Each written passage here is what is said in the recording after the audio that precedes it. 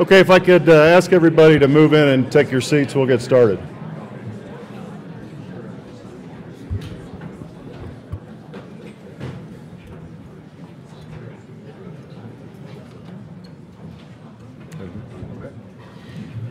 I'm Craig Nixon. I'm the CEO of Academy, and it's really my distinct honor to introduce this panel.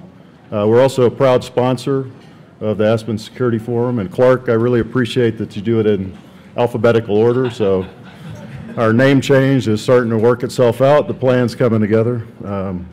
As far as first year here participating, and although we've only been here for a year, we've been part of the network that I've heard talked about since 1997. We provide security and training, and we do it for U.S. government institutions that are represented around this. And as I look around the room, frankly, in a different name, we've provided personal protection for a lot of the members that are in this room.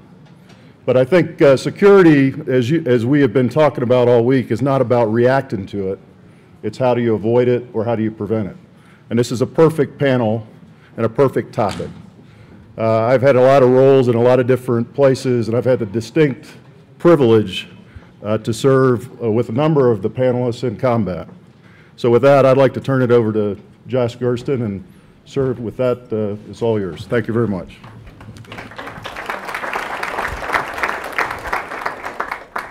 Thanks, Craig. Good afternoon, everybody. I hope you all had a good lunch, and the post-lunch stupor doesn't set in while we're having the panel. You can all see Admiral McRaven up here appears to have brought some reinforcements. Unlike last year, we got a panel of 4 people who are all working in sort of the same area. I noted that again this morning we heard the Afghanistan example, the notion of what happened there in the 80s and 90s, and the way the situation was sort of allowed to get away from us. It seems like there's a commitment by the people on the panel and others in government to make sure that that doesn't happen in various places around the world that are seeing a fair amount of conflict and strife, places that we consider sometimes to be failed states. But saying that we won't take our eye off the ball and figuring out exactly what to do in those places, I think, are two very different things. And doing that in the current environment of trying to contain costs, I think, is also a pretty tricky thing to do, both costs in terms of financial costs and the attention of policymakers and the attention of the American public. So that's what we're going to talk about today. I'm going to go ahead and introduce our panelists just in order of sitting next to me. We'll begin with Major General Tony Thomas. He's the former Deputy Commanding General of Joint Special Operations Command. Has just come out a month ago out of Afghanistan, where he was the Special Operations Joint Task Force Afghanistan NATO Special Operations Component Command Afghanistan commander there. And he previously served as an assistant commander in northern Iraq, where in August 2008, according to something I saw in Army Times, he was traveling in a vehicle near Mosul that was rammed by a suicide bomber. He made it through that intact. The vehicle didn't make it through intact, as I understand it, but it did its job, apparently. Sitting next to him, we have Ambassador Rick Barton, who is Assistant Secretary of State for Conflict and Stabilization Operations. He began working in diplomatic posts in the U.S. government more than 2 decades ago, working on democracy building with USAID in places like Bosnia, Rwanda, and Haiti, and held a post-conflict reconstruction post at CSIS for much of the aughts of the 2000s. He joined the State Department in the Obama administration, working at the UN before being confirmed in March of last year as the first head of the State Department's Bureau of Conflict and Stabilization Operations. As a political reporter, I feel compelled to note that he spent some of his early career working in politics. He won the Democratic House primary in Maine's 1st District in 1976, but was defeated by the Republican incumbent, 57 to 43, according to I didn't survive the crash. Research. No, he didn't. And then the next gentleman needs no introduction, Admiral Bill McRaven, commander of the U.S. Special Operations Command since August 2011, previously the head of JSOC, in which he oversaw the raid that killed bin Laden in Abbottabad, Pakistan. He commanded several different SEAL teams and groups thereof before overseeing Special Operations Command under NATO in Europe. And then we have Mr. Sheehan. Michael Sheehan is Assistant Secretary of Defense for Special Operations, Low Intensity Conflict, serving in that post since December 2011. He's had really an incredibly broad career, serving in uniform as an Army Special Forces officer in Latin America, hostage rescue and counterinsurgency efforts, peacekeeping in Somalia and Haiti, in the George H.W. Bush and Clinton National Security Councils at the State Department.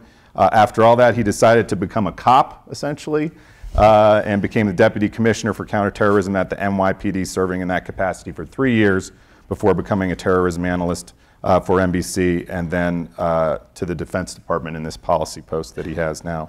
I thought we'd start with General Tony Thomas here, because you're just out of Afghanistan.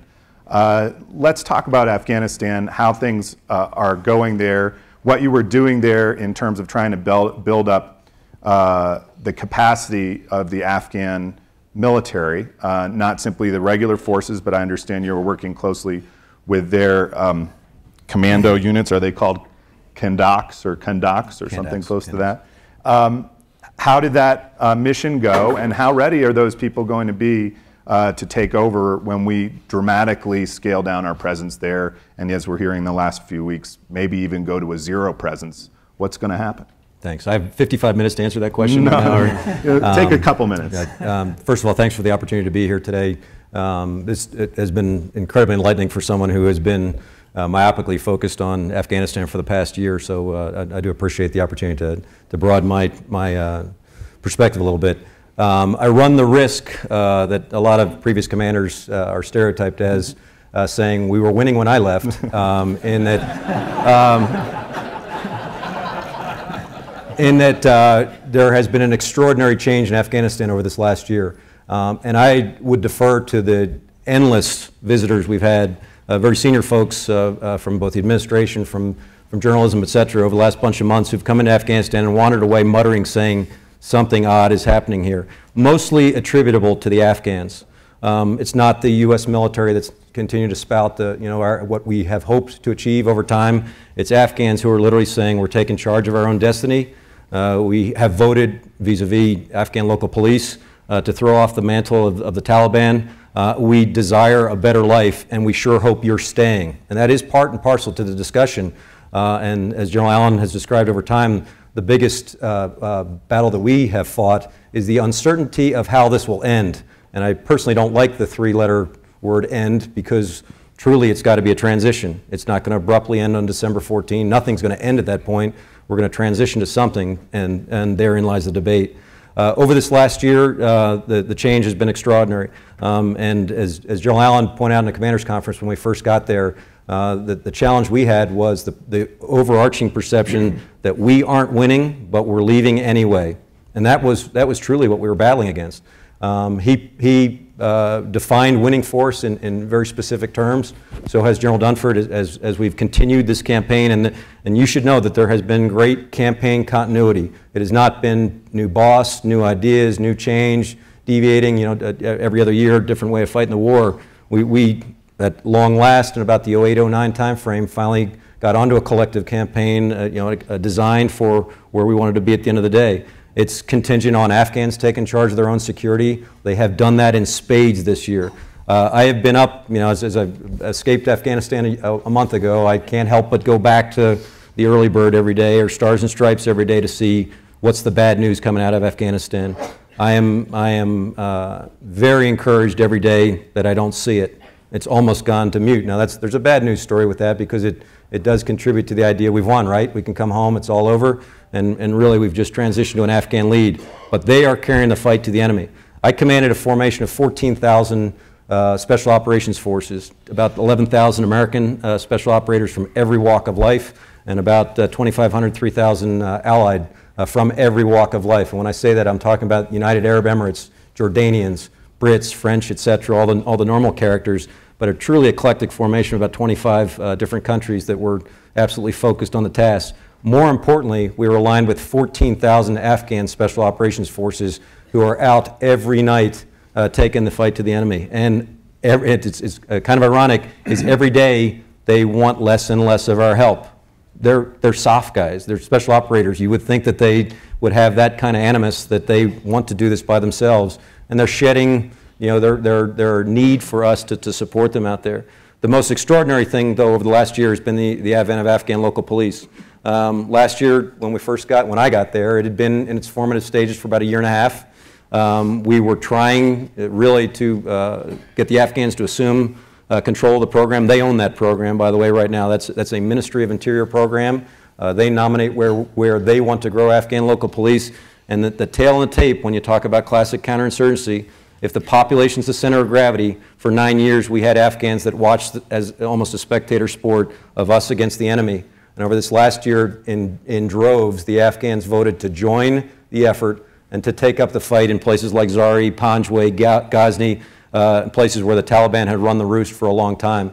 The other part that I would offer to you is the enemy is in utter disarray right now. Their great hope is that there's another 19 months that they just have to suffer through, that we will leave at the end of 14, and if they can just survive the incredible effort against them, that they'll live to fight another day. In fact, they anticipate celebratory gunfire on the backside of December 14 as we leave and they take over.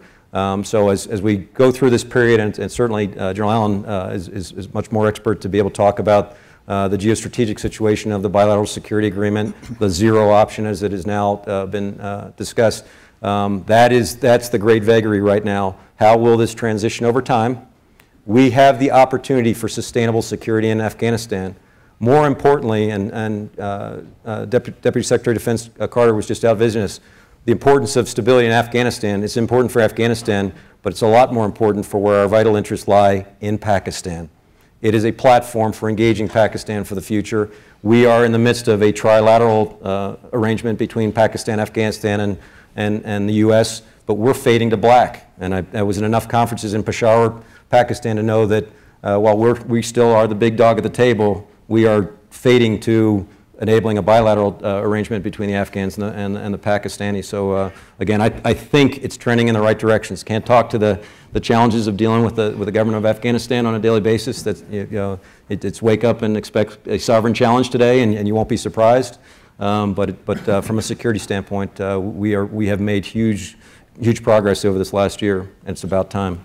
So, General, we'll put you down as not in favor of the zero option. I know it's not your decision to make, but it sounds like that would not be something I want my name aligned against. It certainly, the options, clearly are what the Afghans need as a sovereign country, and that's the dialogue. It's the professional dialogue that's occurring right now. We have created from whole cloth an Afghan security force of 352,000 people.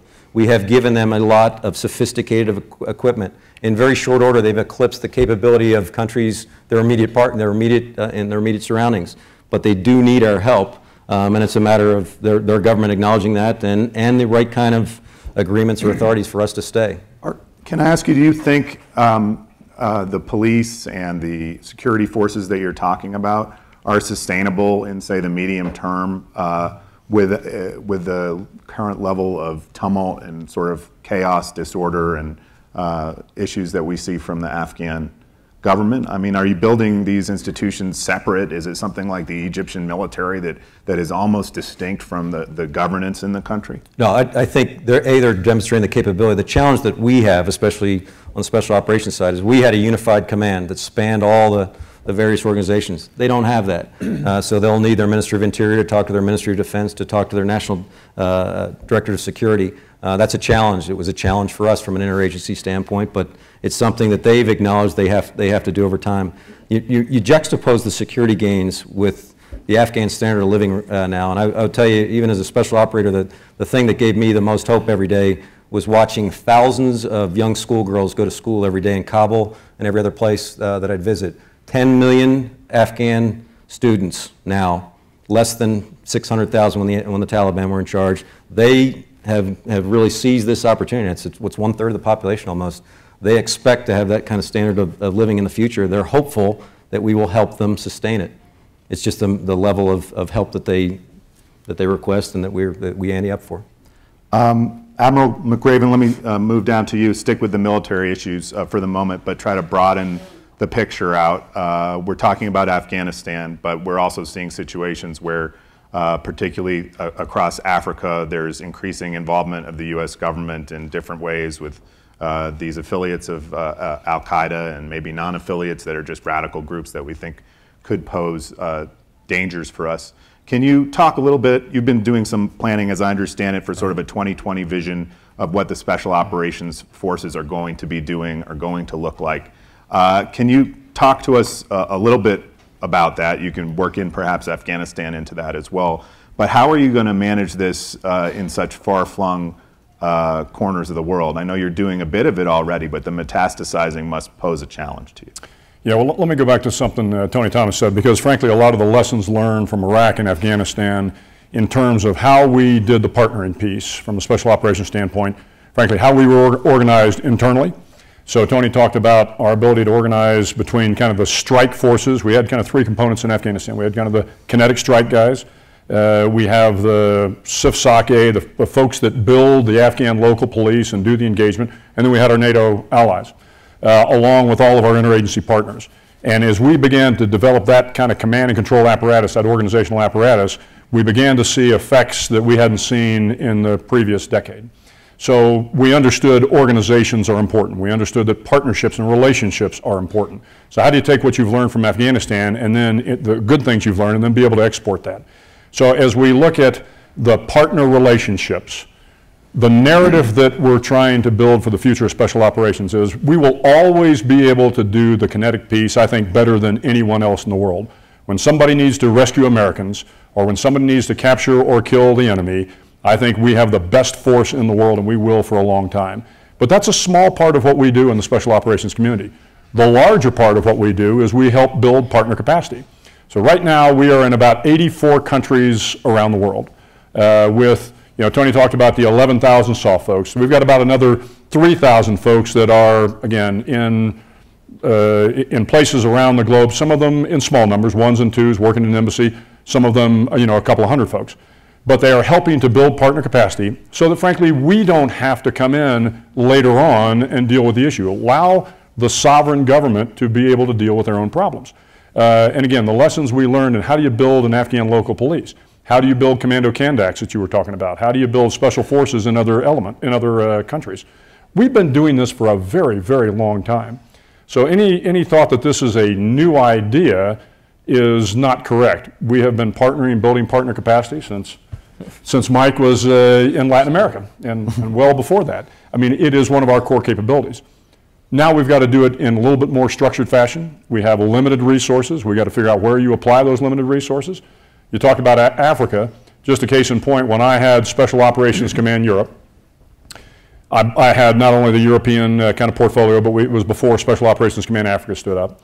And at the time, I had about 150 folks at any point in time on the African continent, and we were working with a host of nations there.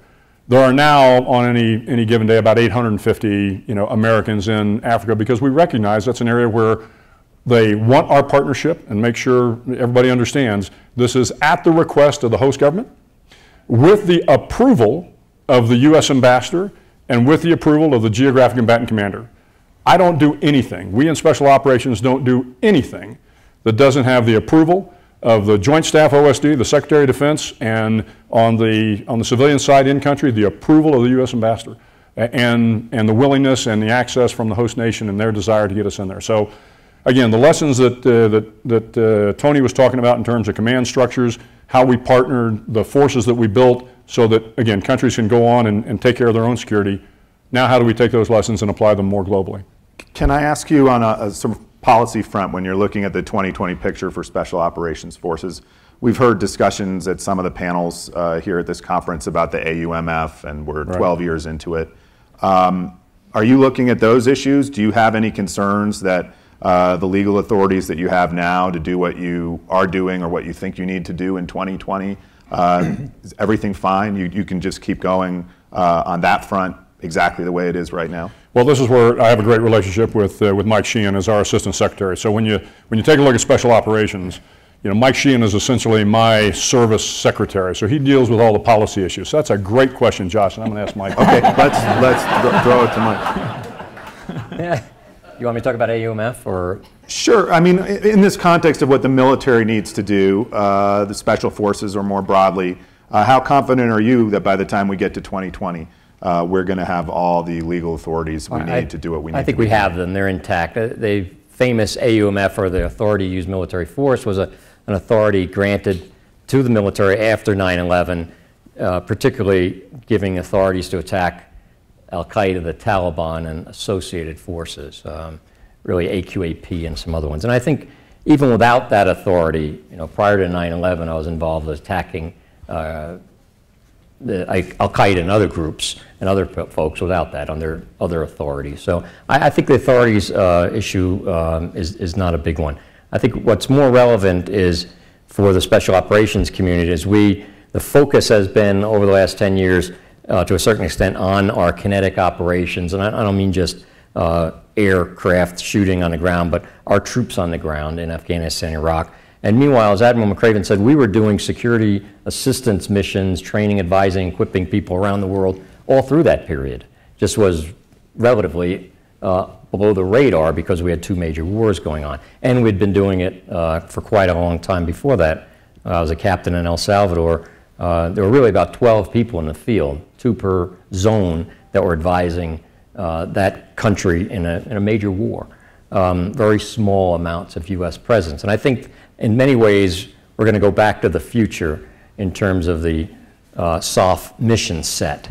And for counterterrorism, I like to break it down into 2 categories. One is, and was talked about a little bit this morning, one is we have to deny sanctuary to terrorists. We can't let them sit and be comfortable somewhere, or they will be able to attack us strategically. And secondly, we need to pressure the network. We need to attack leaders, safe houses, training sites, their assets, lines of communications, et cetera. Both of those missions have a soft component to it. For denying space, that's normally a soft advisor training and equipping and planning and help people deny space to the enemy.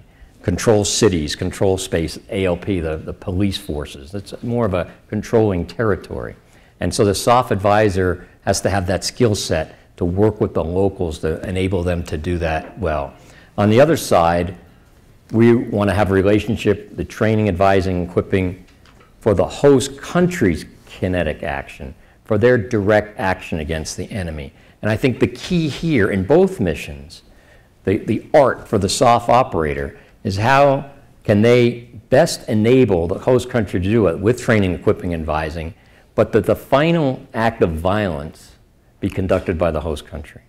And when we are successful in doing that, we have then pushed ourselves back into the secondary role and enabled host countries to defend their own countries. And that's our goal for the next 10 years. I know that you're deeply involved in a lot of the planning regarding the countries in Africa that are posing a security challenge at the moment.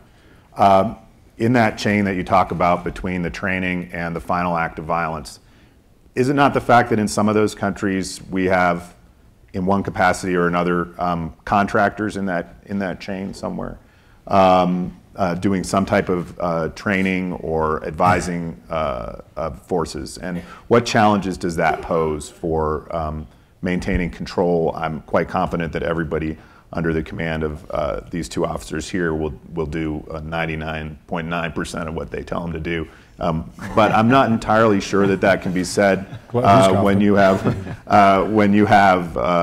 people that are not in a direct chain of command. First of all, contractors are a part of the landscape. From Somalia to Northern Africa to Afghanistan to everything the government does, whether it's running a mess hall for a infantry battalion, or whether it's providing technology for cyber war. Contracting, the civilian part, is essential for almost everything that we do.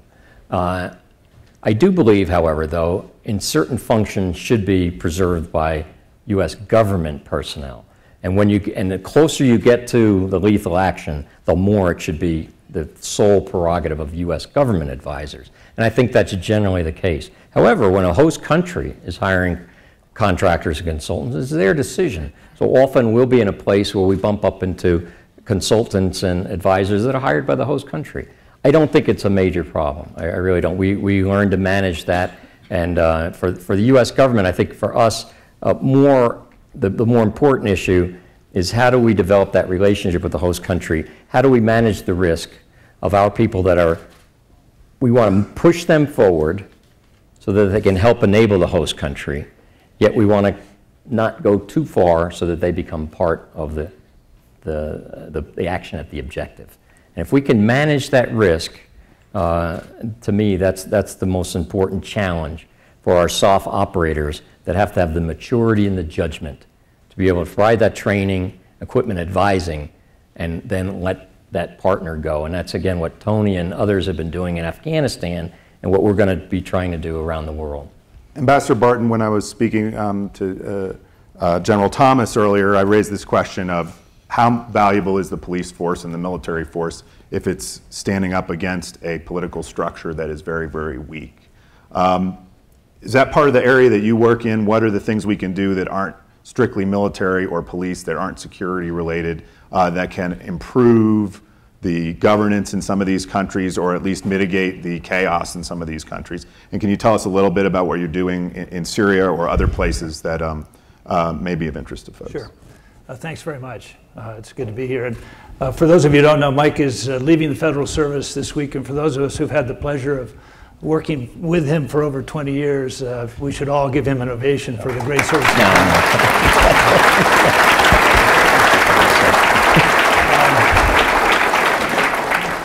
Yeah, for sure,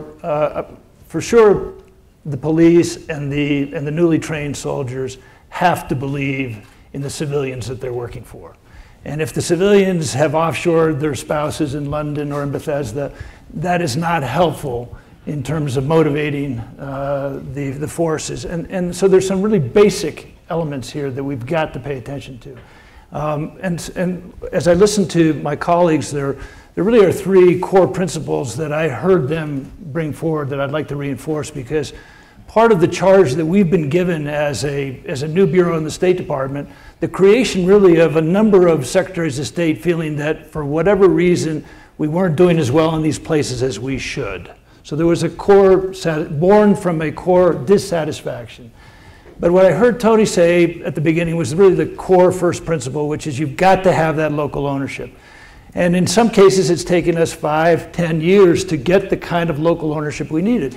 And that's just not going to work, because it tries the patience of our democracy. It proves to our people that we're not as effective as we could be.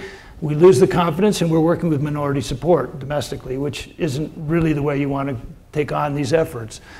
So, but local ownership depends on actually knowing the place. You can't possibly seek out local ownership if you don't know the place to begin with.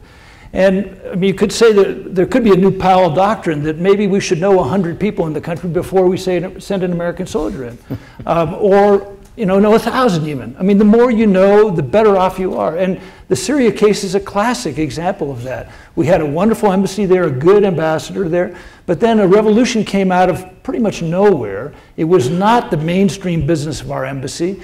And then our embassy was thrown out of the country, and suddenly we're working mostly out of Turkey, somewhat out of Jordan, with a population of new political leaders or players. They're not really leaders because they were just becoming players who nobody knew. And so we have, I mean, the task that we've had for the last year, using train, equip, and a number of other kind of bait programs basically, has been, can we get to know a core group of the Syrian opposition well enough?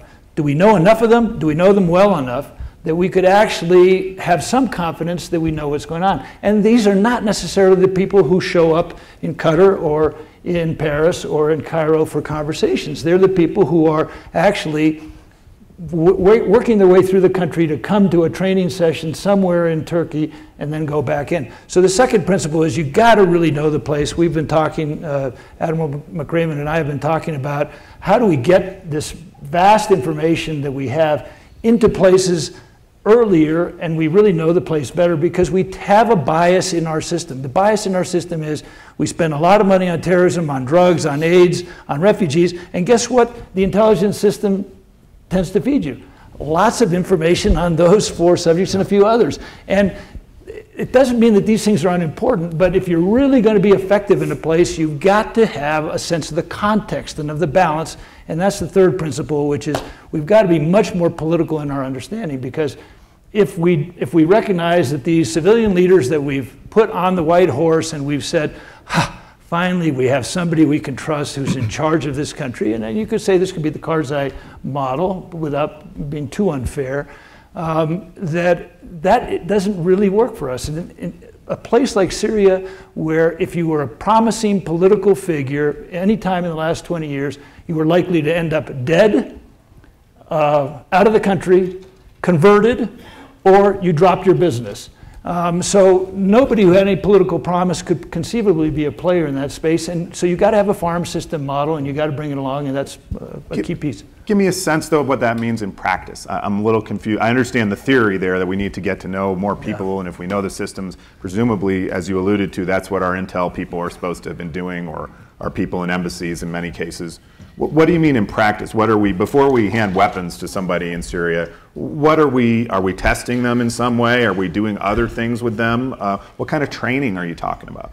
Yeah, I would say it's woefully inadequate in almost every case, but it's the best we can do, given that we don't really work inside of Syria. We obviously have parts of the US government that are working inside of Syria, but it was not their main beat, and they were not that well established. And they did not have the depth or the breadth that you would want to, if you were, say, the president.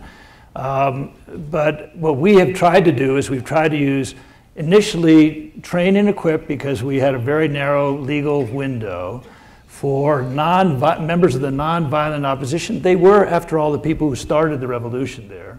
And they were the ones who took to the streets. They were the women and the students who have now been somewhat lost in this phase of the conflict, but nevertheless, many of them had risked their lives.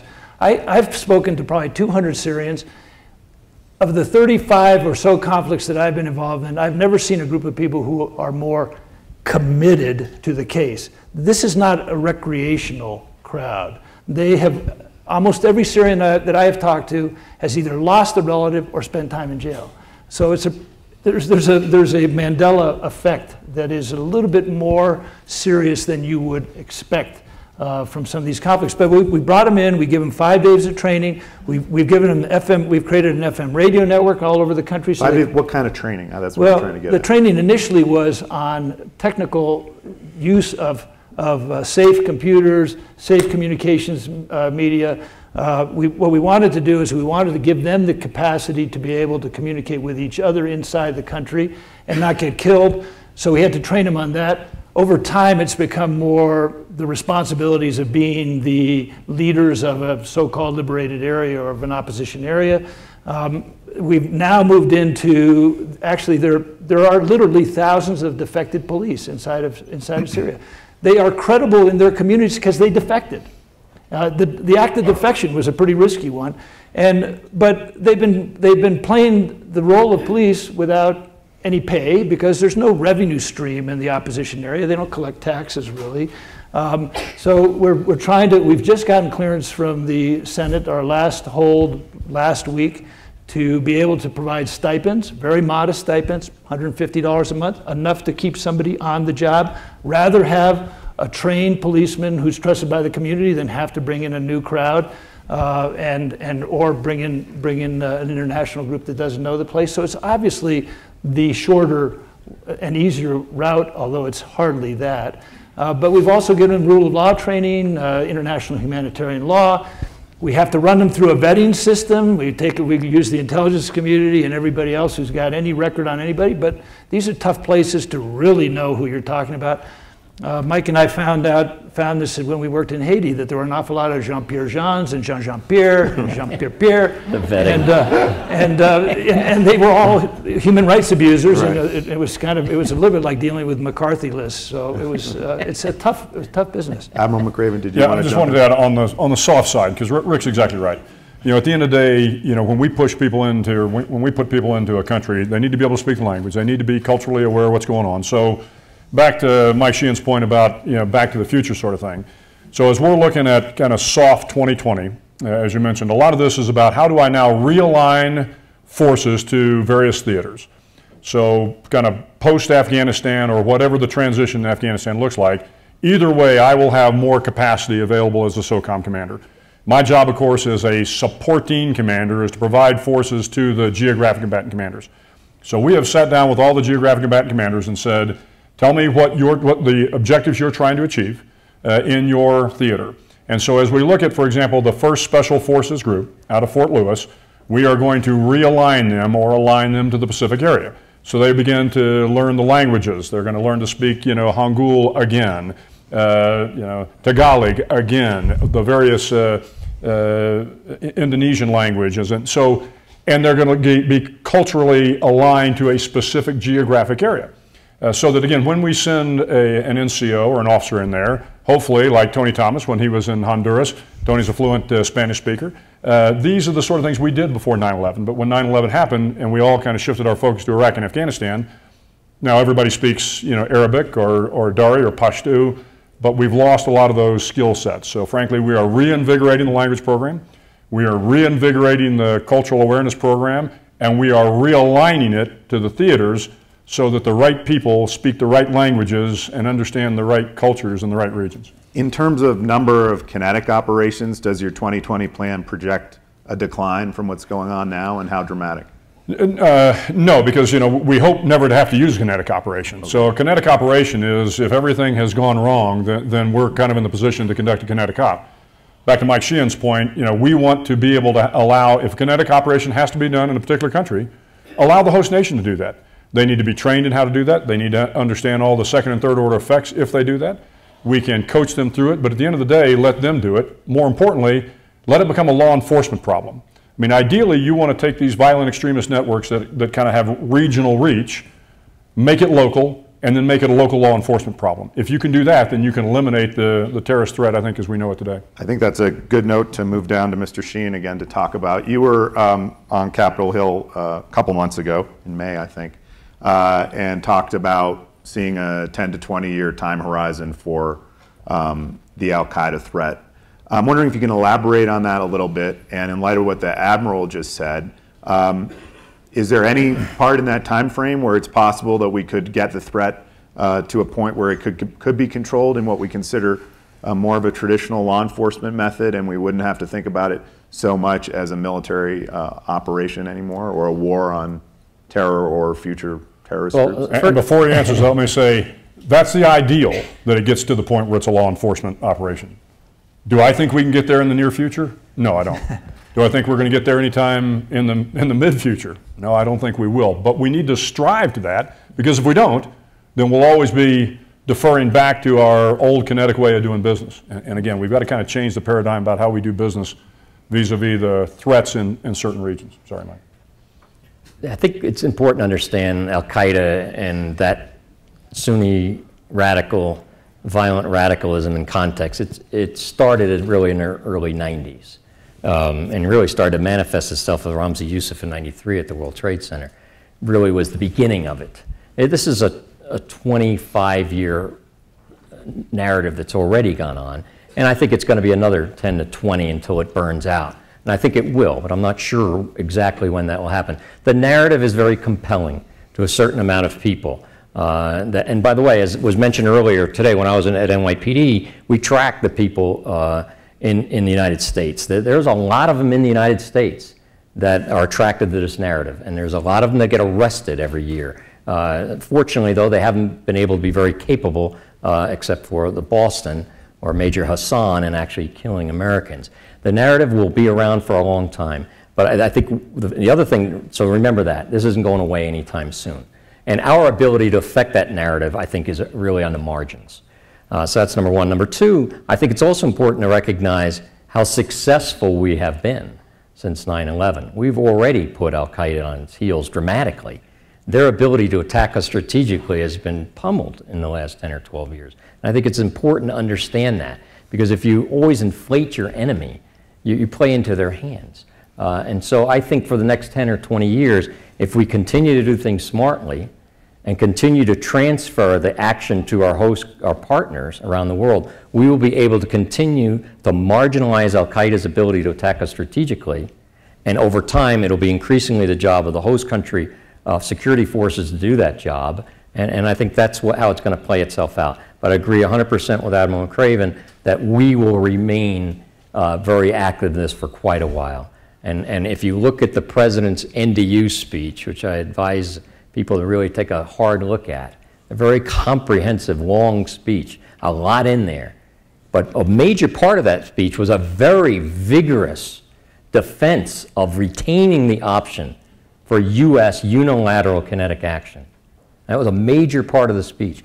But the rest of it, and what we're talking about here today, is how that is the option of last resort, as Admiral McRaven said, and how our challenge now is to push that action to the locals. And I think we're going to get there and this eventually Al-Qaedaism will wind up on an ash heap of history like others, but that's going to take a while, quite a while in my view. And there are no parallel threats to that we have to be concerned about? When you say Al-Qaedaism will end up on the ash heap? Al-Qaeda is unique. Okay. You're not talking about Islamic radicalism? Yeah, no, Al-Qaeda is unique, and I think it's important to understand why Al-Qaeda is unique. And really, this is the importance of bin Laden, who not only shifted the narrative to the far enemy. He basically said, all of us Muslims have been fighting these apostate regimes for years and years. We can't be successful until we take on the Americans. So that was the first thing he did, was he shifted the model with his fatwas in '96 and '98. And the second thing he did was he justified the indiscriminate use of killing civilians with a religious context, that it's too bad that a lot of Americans died at 9/11. It's sort of a justified collateral damage for their vanguard of violence. So Al-Qaeda is unique in that they are determined to use violence and determined to kill civilians in broad numbers in an unrestrained way that makes them unique from even some of the worst other terrorist groups around the world. And when you say you see their narrative petering out over the next 10 to 20 years and that we can affect it only on the margins, is that on the downside and the upside? Do you think there are things that we could do that could amplify their narrative or resurrect it? I think it's worth trying and doing. I honestly don't think we have much to say about it.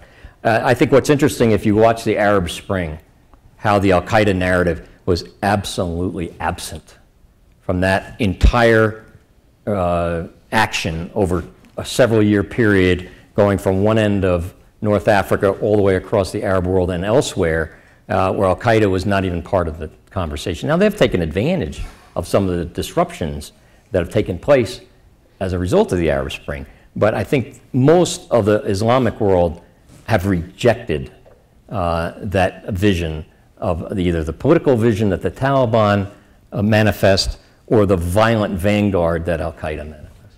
General Thomas. I was going to offer that. I think there are some very tangible examples of where this approach is or have already paid dividends. 3 years ago, when I was Admiral McRaven's deputy, the challenges of Yemen and Somalia loomed large. We had very little, if any, options. Our options were purely kinetic. We had nobody there on the ground. We didn't see the threat as it blossomed. And the options to put boots on the ground was restricted. So you had one option. You could drop bombs. And so that was the option we pursued. In very short order, we are now working by, with, and through the government of President Hadi there. They are carrying their load more every day. Is it to the level that we think is satisfactory? No. That's why we need to continue to prod them.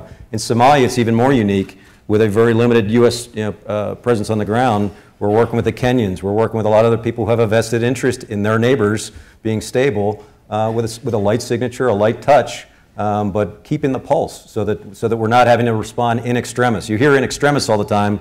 It's exactly the way we've been reacting and responding, in extremis, as opposed to proactively seeing threats before they emerge, working partner nation capability. Best of all worlds, as Secretary Sheehan mentioned, they handle their own business, whether or not they ask for help or not. And then worst case, we have to do our own bidding. But it's a continuum and not just a break glass when needed tonight type affair, which has been the default for a long time. You talked about a light touch, though. Obviously, in Afghanistan, one of the concerns with the narratives of the Taliban and other groups there is that our footprint became so large and now remains so large that that itself feeds a narrative. I think President Obama himself has said this at different times, that it simply is too easy to blame every problem on the United States, whether it's an internal Afghan problem, security problem, the lights not having any power or whatever. Is that not a concern? And when you're talking about putting more boots on the ground in various places around the world, we only face a backlash when we have a major military intervention like Iraq or Afghanistan, or are we going to face resentment and backlashes in some of these other countries? I think it's a balance, and there again, I'd reinforce what the ambassador said, and Admiral McRaven, we're not doing anything unilaterally anymore. I had several interactions when I was at the Pentagon with folks that would challenge us all the time. Or what are the boogeyman authorities that you have as DOD to go do things unilaterally? We don't. And we have to work it in concert with the ambassador in the respective country with a campaign design towards whatever our goals and objectives are. And I think you're seeing, I mean, if there's been anything good about the last decade, it's galvanized this effort across the interagency to work together towards some sort of common objective. Now, our political cycle, wreaks havoc with that in terms of continuity sometimes. But at least in terms of respective countries, regional approaches, et cetera, we're a lot more coherent. And the military offers that opportunity, for especially with our resources to provide those inroads. And just to finish on the Afghanistan point, you think we could go to a lower profile there while not suffering the backlash issues that we're concerned about? We could maintain a low profile there and not. We are already on that train. I think most of you know that. By this time in February, we'll be half as big as we are right now. That's an inevitable path we're on right now. We're trying to balance that. Somebody mentioned the other day that the Afghan capability stands up as we draw down. As I mentioned, they're much more prominent in terms of closing with the enemy and being on the front line. But there again, commanders on the ground will give you their best estimate in terms of the pace of that. The surge was absolutely effective. It went to an end date instead of an end state, but it made a difference. We're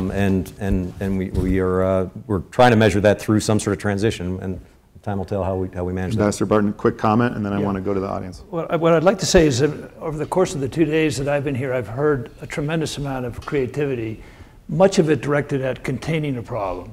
And what I think the opportunity that we are not using as aggressively as possible is how we use our American ingenuity to solve a problem and to get at it earlier. So for example, even in the Syria case, you have 1.8 million Facebook users inside of Syria. You have 80,000 LinkedIn business people in Syria. We have ways of reaching people. You have the range of satellite television all over the place, so that regime control of messages to their people it's not absolute any longer, because people, 10 million Syrians a day, want to watch something else, and they're going to find it in the region. We've really got to exploit those openings. They're all over the place. I just spent a week in Nigeria. A lot of people are worried about Nigeria. Very quickly, what I'd say is that the society is about 20 plus years ahead of the government. That is not unusual. That dynamism, that energy, that desire to get on with things is all over the place, and we've got to be able to capture it, and that we haven't been structured to do that as creatively either. So a lot of the creative energy that I've heard here, we've got to use on the civilian side better as well. Okay, let's go to some questions from the audience. This lady over here. Good afternoon, gentlemen. Lori Sutton here. As an old soldier, I'm struck by the magnitude of the load that each of you is shouldering in your respective rucksacks. So thank you all for your leadership. Admiral McRaven, my question's for you. It seems that trust, or the lack thereof, has emerged as a dominant theme, threading its way through so many of our discussions the last couple of days. So I'm curious, what is your assessment of the trust factor within your command, and what is your strategy for keeping the faith with your SOCOM family over the long haul? Okay, well, let me make sure I understand the question. Trust vis-a-vis who? The SOCOM command and? Between the leaders and the led, family members, the community, in terms of the load that it seems SOCOM will be carrying increasingly over the long haul. Yeah, thanks. And I'm glad you asked the question. And this is, frankly, I could talk for hours on this, because I've been asked often, what's my number one concern as we move forward with the Special Operations community? And my number one concern is the health of the force. Last year we eclipsed by, unfortunately, about a half a dozen the highest suicide rate we've had, and frankly we're on track right now to eclipse that. That in and of itself is not necessarily an indicator of the force, but it's something you absolutely have to pay close attention to. When you look at the indicators in terms of depressions and domestic abuse and the whole marriages breaking up, etc., none of the trend lines are good. So about 2 years ago, actually 3 years ago, my predecessor, Admiral Eric Olson, who was here earlier, put a task force out to take a look at the problems in the force. And that report landed on my desk literally the day I took command. And so myself, my wife, my command sergeant major and his wife, and the entire senior leadership have gone out to pulse the force to find out what can we do to help you. And so we have this Preserve the Force and Families initiative. And we have been working with Capitol Hill and OSD and benevolent organizations to tailor programs to make sure that we keep folks, the soldiers, sailors, airmen, and Marines, healthy, both physically, mentally, and spiritually, but the families as well. And this was a component. The services, of course, have the responsibility or have the authorities to take care of the families. What I'm trying to do is find out where the services have done magnificent work, but frankly, where can I help from a SOCOM standpoint to contribute to that?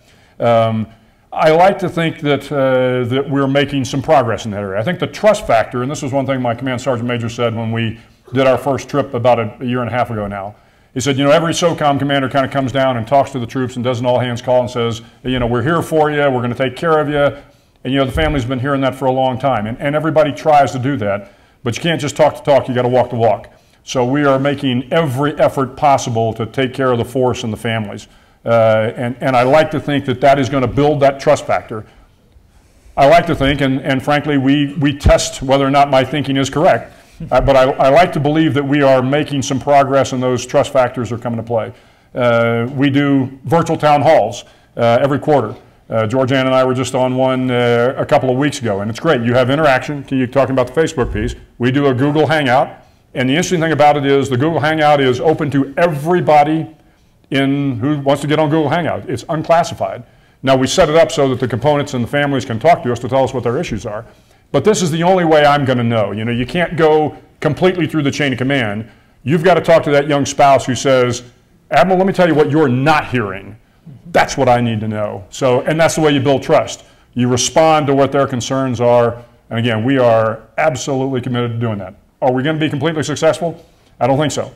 It is a function of scale and the degree of the problems, but we are putting forth a full effort to get at it. Thank you. How about this lady in the center?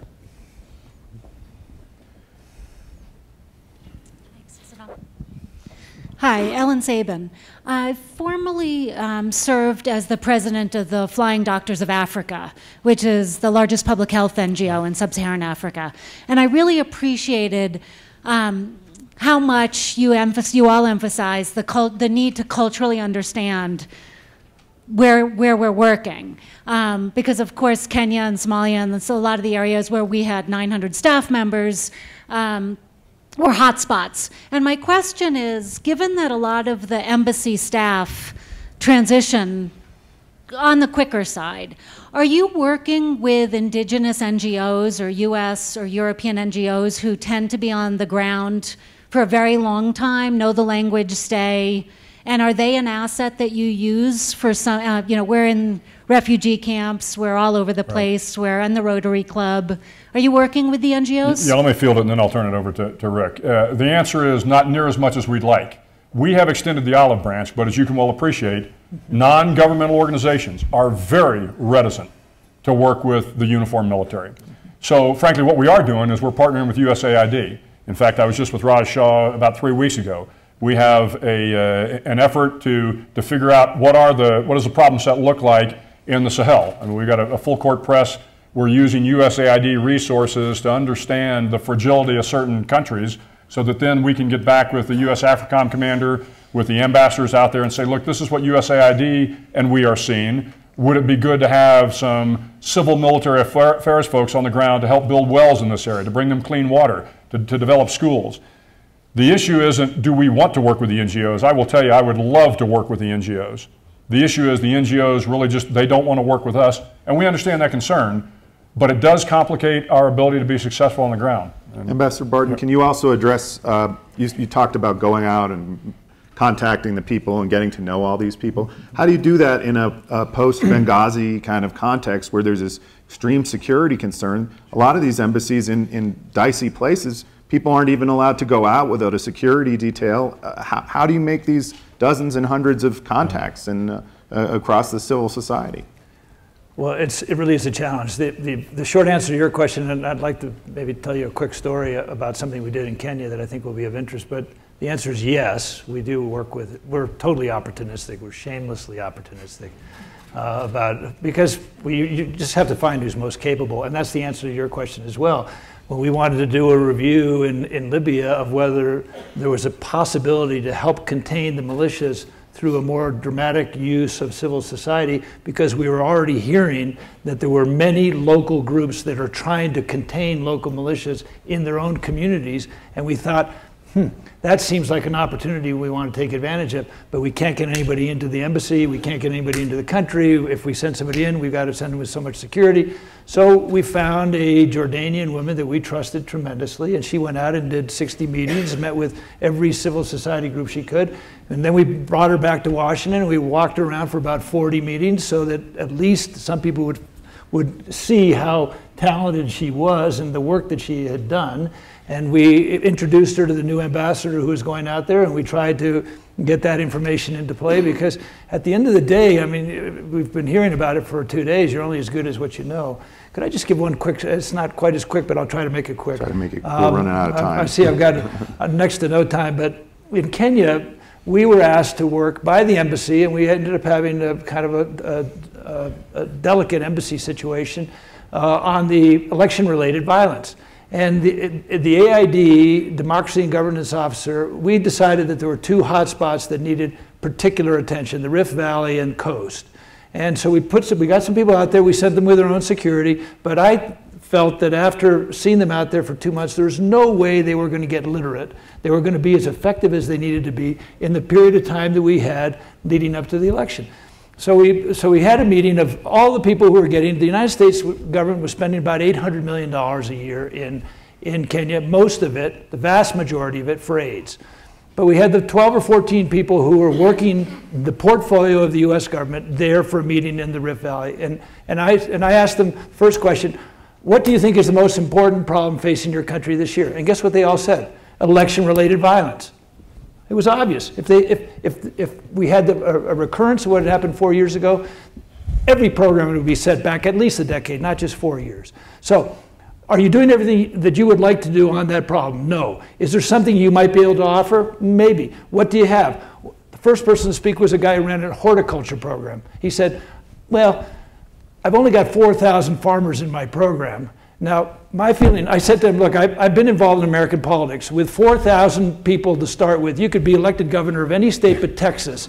And the next person to speak was the AIDS program, and that person said, we visit 220,000 households a week in this area.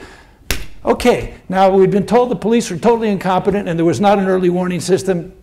Does that sound like there was a marriage possibility? And there was. They came together, they created a champions of peace. We can't take credit for there not being, for the violence really being negligible in this last election, but it was a good use of the talent. Go to that gentleman back there. I think there's a mic right behind you. Thank you. My question is for Secretary Sheehan.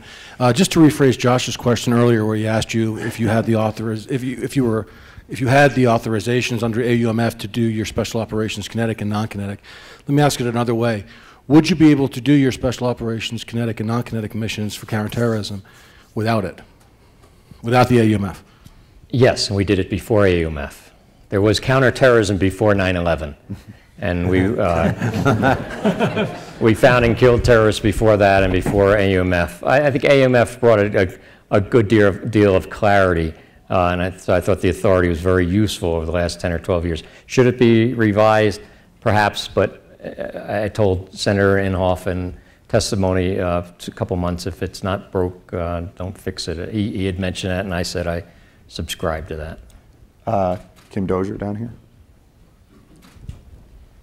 Thanks, Kim Dozier, AP. The President, in his counterterrorism speech this year at the NDU, said he had a preference for counterterrorism to be carried out by the military, not the CIA.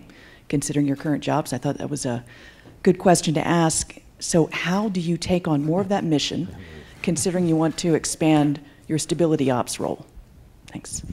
Sounds like a policy question to me. Well, let me take a quick crack at that. I was asked in my hearings about that, about the President made it clear at NDU that over time he'd like to see kinetic action be done by the Department of Defense. However, he wasn't going to do anything hasty that would upset some of our very important operations that are going around the world. And I don't want to get any specifics other than that. And so I think that over time, that's his intent, to move that type of lethal action into the Department of Defense. But it's going to take a while. I will say this about not only DOD, but our whole government. And Admiral and I both talked about Back to the Future. The difference between the capability of U.S. Special Forces, like when I was a captain in El Salvador, compared to what is now, is really staggeringly huge difference. And part of the reason has to do with a lot of people in this room on the business side. The technologies that we bring to bear in this fight, and particularly in the kinetic action, the intelligence and the intelligence fusion, the ability to identify bad guys and then very selectively target them with a minimal collateral damage, is extraordinary. And I think it's hard to underestimate how important that is and why Al-Qaeda has suffered so much over the last 10 or 12 years, because they have been literally decimated at the top over the last 10 or 12 years. And that has to do with the extraordinary professionalism, Admiral McRaven's folks, and JSOC, plus the other special operations community, combined with the technologies that we have now, both the intelligence and the weapons systems we have, puts an organization like Al-Qaeda, which is still using technologies from the 60s and 70s, perhaps some cell phones and computers, maybe 80s and 90s, at a tremendous disadvantage. And if we can continue that advantage, we're going to keep them on their heels. Thank you very much. We had a lot of discussion here, I think, of various places in Africa. There is a panel later today, I think, discussing that in more detail. I want to, with General Ham, I want to thank everybody on the stage for joining us today and for their service. Thanks a lot.